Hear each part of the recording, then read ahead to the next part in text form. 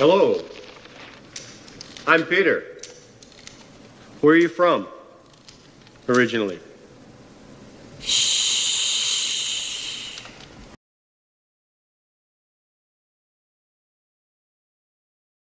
Have you ever had like an encounter like with a spirit or an apparition?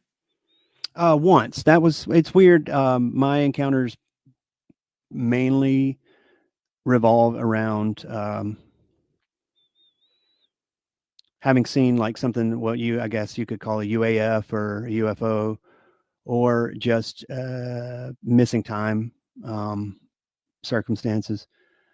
But the one time that maybe twice, there's debate on whether or not it's been once or twice that I've seen ghosts. But one time with the band, and then one time when my sister-in-law was getting married at a church near here in Walberg, North Carolina.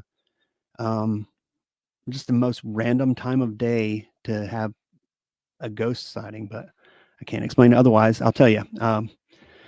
So my sister-in-law got married. The church was split into an old part and a new part, apparently.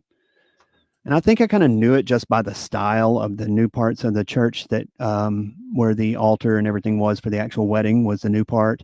And then the back part of the church where the reception area was an old part. And in the church, that part of the church, bride and groom had been married, the reception had happened.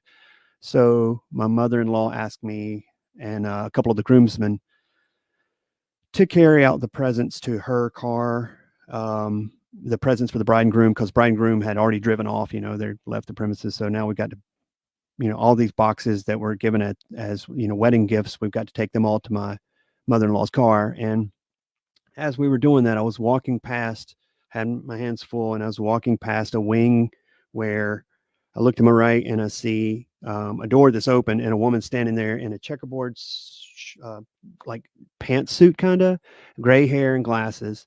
And I took one step immediately. I nodded to her, like, if you're at the mall and you pass by a stranger, you just, there's a cognizant thing that you do when you kind of nod to someone that you see out of your periphery. You know what I'm talking about? Like someone seeing out of your periphery, like, hey, I'm acknowledging that you're there. So I did that and like took a half a step, and Jay, I was like, oh my God, I just saw through that woman into the banister of the door that was partially closed. I took another step and immediately cold chills just shot through my body. Like, matter of factly, there was something there that wasn't really there. And I'm walking, and like behind me was one of the groomsmen who had their hands full too. We're walking toward from the new part of or from the old part of the church out to where the cars are parked. And I look back and the person just keeps walking, like walks right past the wing that what would have been like a wing and then a doorway, kind of, Yeah. and doesn't see it. And I'm like, I look at the person's face, because he was one of the groomsmen. I barely knew him because it was my sister-in-law that was getting married to what is now my brother-in-law. You know what I mean? So it was one of his brothers, and I didn't know how to address him about it because I think it was kind of like the whole family's sort of religious. So I didn't want to say, hey, dude, did you just see that? I didn't want to say that, And another thing is what if, what if he had seen it and, didn't have, then all of a sudden, like, because he may be of a certain religious type, he may immediately start thinking things that he doesn't need to think. I don't like invading anyone's personal belief system with my enjoyment of telling them about supernatural occurrences. So I kept it to myself. I just kept walking, really freaked out, kept walking. And then I got in the car with my wife as we're pulling out of the parking lot that night. I was like, oh my God, you're not going to believe what I saw. And so yeah, that was the one time that I know I saw a ghost, because I realized I nodded to a person who was transparent and who was more of a form than an actual person.